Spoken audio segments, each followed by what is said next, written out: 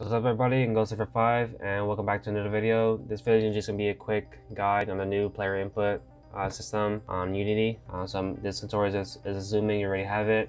If you don't have it, just go to Windows, Package Manager and search for it there. It'll look like this right here. Click install if you don't have it and it will install the new system for you. So once that's installed, go to your player Gameobject, go to add a component, type in player input. So once you have the component in here, go ahead and click create actions. This will create an asset for you, so just name it whatever you want. I'm going to name it player actions.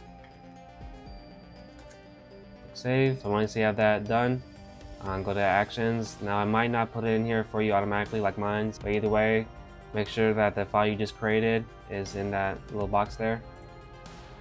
Once you have that done, go down here to behavior, click Invoke Unity Events. So what this allows us to do is to call a function as soon as an event happens, so move or look or whatever the case may be. So now we'll need a player movement script, which I have one here already set up. So let's go to Visual Studios. So my movement is going to be 2D. There's going to be 4 directions, up, down, left, right. So I'm using the vector 2 to calculate the X movement and the Y movement. So it might be different for you if you're using a side scroller, or if you're doing a side scroller, it might be a float for X direction, or if you're using 3D movement, it might be vector 3 or whatever the case may be. But yeah, that's why I'm using vector 2. So you're gonna need a new function. You can call it whatever you want.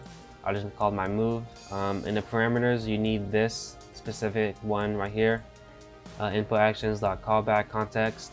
And I just named it context. So once you have that function set up, what you want to do is the variable that you're using to apply movement to your character, which I'm using vector 2 called velocity or VEL. I'm going here vel equals context.read value, and I'm setting it to a vector 2 so I can save it in this variable and apply it to movement with a rigid body.move position function.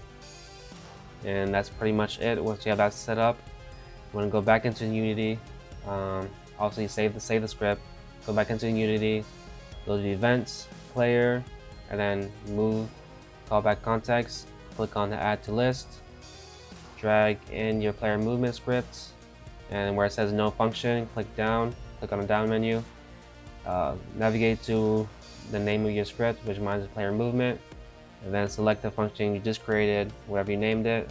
I named mine's move, obviously. And once you have that done, everything should be set up and ready for you to play with. So go ahead and save it, press play. And there you go, movement is working. Now I have my player movement script already set up for animation, so all that stuff set up for me already. You'll have to apply that stuff yourself. So I'll leave basically a quick summary in the description if you need more clarity, because I'm not that good at explaining things or teaching these things. So I'll leave that in the description. I'll just type it out. But that will be it for this video. If you guys want more videos like this, let me know in the comments. With that being said, I hope you guys enjoy, like, comment, subscribe, and I'll see you guys in the next video.